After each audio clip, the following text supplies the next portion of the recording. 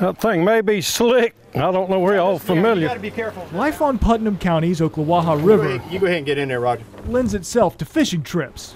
But for best friends Bob Lee and Roger Gunter, I went bass fishing with him more recently. this is only their second trip together. Boss man, you ain't got no beer in here.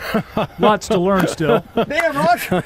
It's not even noon yet. At the first, Despite knowing each other for more than 3 decades. Believe it or not. that's great. We've probably known each other since I got here in '77, so Yeah. probably 35 years.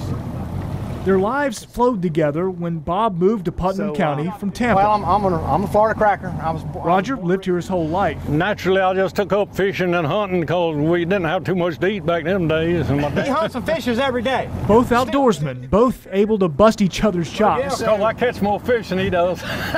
Yeah, best friends. I told you. And you can come down that main river and you'll catch the limit of bass. Believe it or not. Oops. It's a really unlikely friendship, considering Bob spent his career not trying to catch fish, but trying to catch Roger. Well, I don't chase him anymore, and he doesn't run from me. You see, what brought Bob here back in 1977 was Florida Fish and Wildlife. I was one out of the 6 on a squad.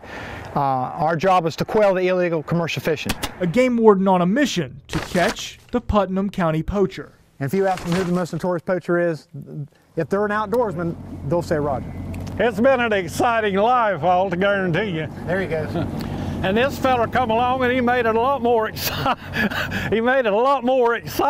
for me anyway. Bob chased Roger through the winding creeks and tributaries off the St. Johns River for the better part of a decade. Yeah, well, we run right through a burnt-out boathouse, believe it or not. It's wonder we didn't get killed. All because of this machine Roger perfected. And this container here is a Western Electric 5-bar generator. He would use it to electrocute It's painted catfish, black. Nobody a hardly process ever seen. called I ain't monkey never fishing. All the catfish will come up. I mean, if there's 10,000 of them down there, there'll be 10,000 catfish come up. These particular machines... Very illegal. Why, we had to come back to land just to see it. To have it on the boat, to possess it on the boat, even if it's not being used, is still illegal. It's illegal to possess any electronic shocking device. So the chases began, with Roger winning most. And I was doing a good job outrunning, my damn motor blowed up. At the time, though, running wasn't a crime. So when Bob would pull up, Throw them overboard. That's a good thing, see, when you're out there in the water.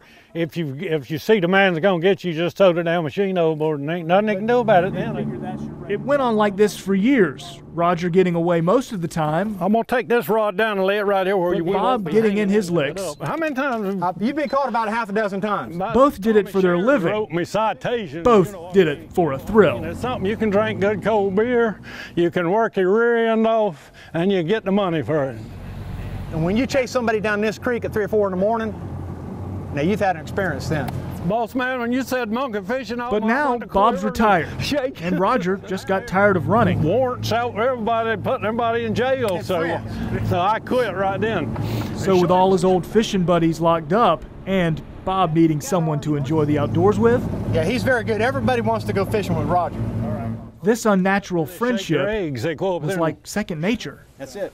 Done. But he was as dedicated as I was, so Like two divergent streams in the Ocklawaha River, that goes up and it forks, and then the other one forks. their lives have finally converged again But eventually it comes back into the main creek again. to a friendship that could survive just about anything. Just don't wreck us. I'll try not to.